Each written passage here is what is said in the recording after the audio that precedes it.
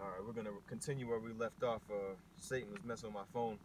I just wanted to get this last precept here in Daniel chapter 10, starting at verse 5. It says, "Then I lifted up mine eyes and looked, and behold, a certain man clothed in linen, whose loins were girded with fine gold of Uphaz, and his body also was like the beryl, and his face as the appearance of lightning." Okay, that scripture that says, "Wisdom maketh thy face to shine." Yahushua is full of wisdom and knowledge, so that light is shining forth from his face. Okay, just like when Moses went into the tabernacle. Okay, when he spoke with the Most High face to face, he had to cover his face up because of all that light that was reflecting, from Yahweh, man.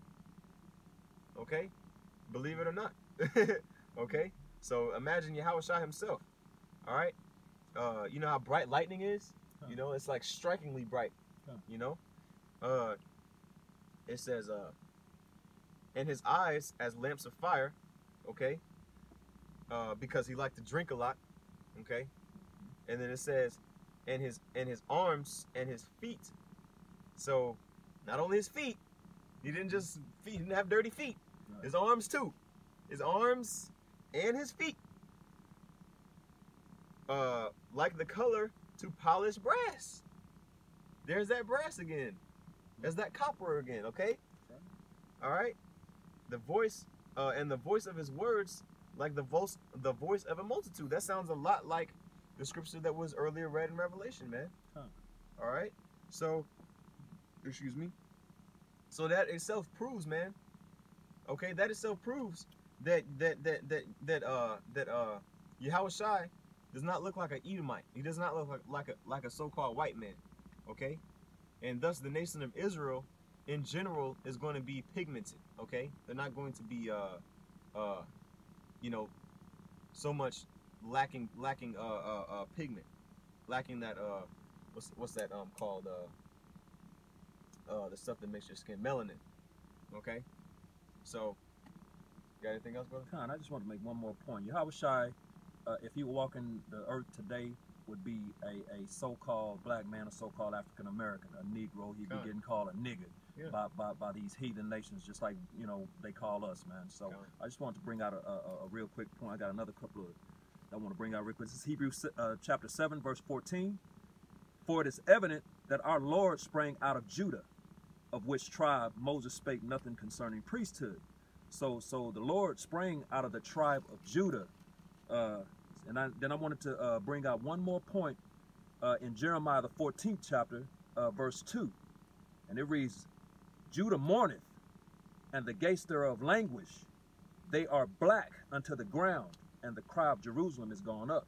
So Judah being one of the tribes, there are 12 tribes of Israel, Judah being the top tribe, is the tribe that Yahushua sprang out of. We just read it in Hebrews, the 7th chapter. And it says they are black unto the ground. Right. And when you go into that word black, it's kadar, which means dark skin. You know what I'm saying? So it's clear as day that he was with all combined with all the other scriptures that we brought out in Revelations and in Daniel's, that he was a dark skinned man. Yeah, so, Khan. Yeah, he was definitely pigmented, man. There's no way around it. All right. There's no way at all that you could try to convince me that my Messiah, okay, the Messiah of the nation of Israel, is a white man. Right. Not gonna flow, bro. And a lot of men and women and children are waking up to the fact that the so-called white man is really a liar. You know what I'm saying? He's claimed that he's God. He's claimed that he's this almighty, worthy to be in rulership, type thing, and that's what this society is still running on. Okay, but Yahweh Shimon Shai is soon going to turn the tables, man. Okay, and we're gonna be put in our rightful place. That's right. All right, so that's what we're fighting for. That's what we hope to stay in the truth long enough to endure until we are rewarded with those crowns. Okay. That's right.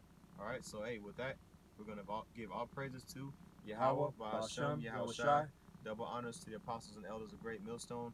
Peace and salutation to the elect of the nation of Israel. Shalom. Shalom. Shalom.